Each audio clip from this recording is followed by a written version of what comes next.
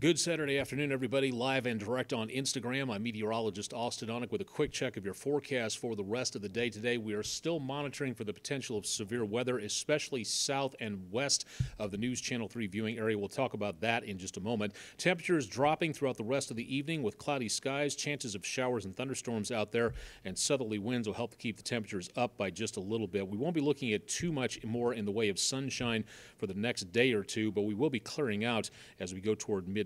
More on that coming up later tonight. Best threat for severe weather well on down to our southwest, but we still have that swath of severe weather possible in the mid-south throughout the rest of the evening.